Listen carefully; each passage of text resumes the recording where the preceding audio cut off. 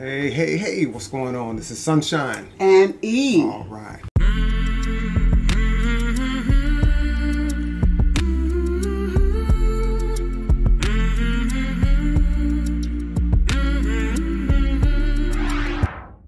Yes, we're back. We're back. That's right. We're back again for some more reaction. That's video. right. Okay. Oh. Yeah. So we're doing music. That's what that tells you. But you already knew because you clicked on it and you knew it was doing some Kenny Loggins. Now, Kenny Loggins is a person that I think we've done at least two, but I always want to mention this one because I absolutely love this song, Meet Me Halfway. It's from the Over the Top video with Sylvester Stallone. Love that from the first time I heard it as a soundtrack. And so this is Kenny Loggins again. And I'm looking at him and he's got some drumsticks. And I noticed, even dating back to this, it seems like lately, you might not know, I guess, what an artist can do, but it seemed there was a time that people were multi-talented. Like he's playing, looks like he's going to be playing the drums. So maybe he knows how to play the drums, but he's a singer. Same thing with Phil Collins. He's a drummer, was a singer. Same thing with Morris Day from the Time. He was a drummer, but he ended up being a lead singer. And so they were multi-talented guys back there. And sometimes you don't know it until something pops up on a video and shows you the talent that they have other than just singing. So we're going to get into this one. It's called Forever. Kenny Loggins. We're going to get into this. But before we do me a favor. We want to give a shout out to who recommended this particular song.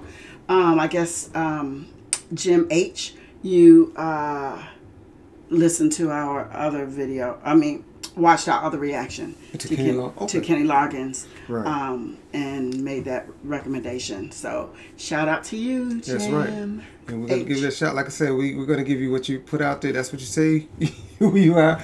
But you know who we're talking to. That's good. But let's get into Kenny. But yeah, let's go. Before we do, just like, subscribe, hit the notification bell, share, and comment below. So let's get into it. Let's go. That's gonna be weird, man.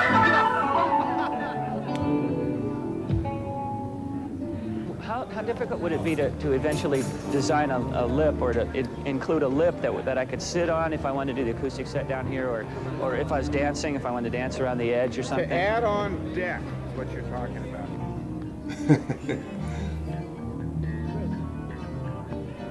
We could like open the purposes for that. Up, going. Then we could do like this is it.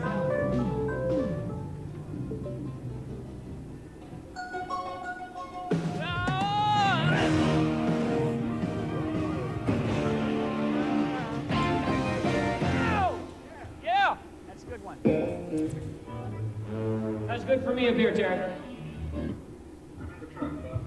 Okay. Let's do Forever. Let's do this one for real.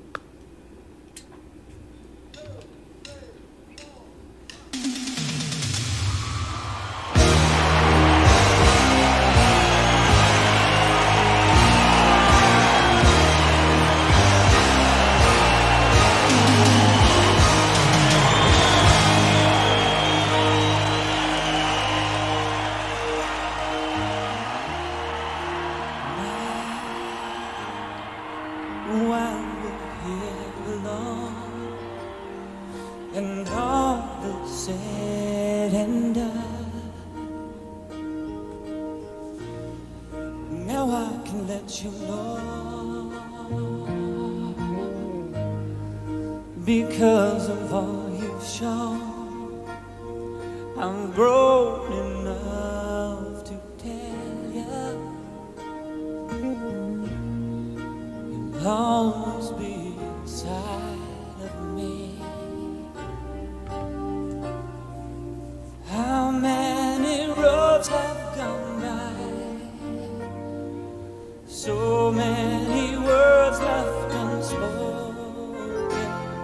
I needed to be by your side, if only to hold you forever. My heart, forever you'll be. And even when I'm gone, you'll be hearing me forever.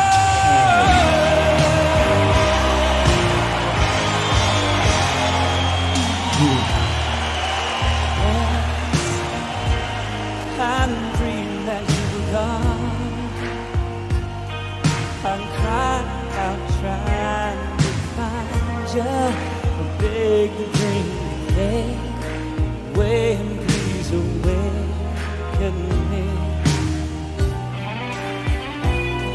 But night took a hold of my heart and left me with no one to follow. The love that I lost to the dark, I'll always remember forever in my heart, forever with me. And even when I'm gone, you'll be here in me. Forever in my life. Always thought I'd be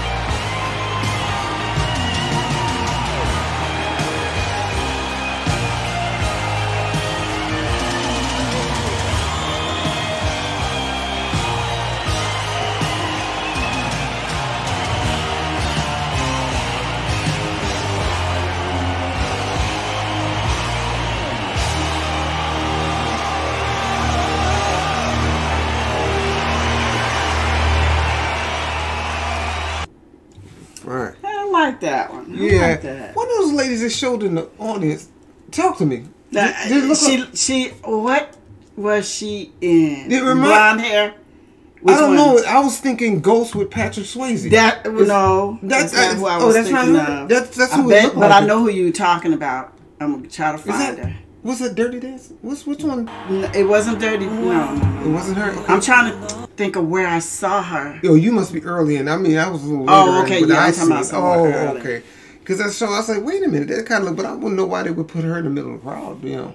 But you know, I musically. Let me trying to find it. You gotta Okay, try. you keep But going. musically, I love the chorus that I Yeah. love the chorus part. That was really I really like that. And other thing I liked about this video is how they showed. See, most people that haven't been around the business. We've been around the business a little bit, so we kind of experienced some of the things that they do and doing before shows, after shows, during what goes behind the scenes.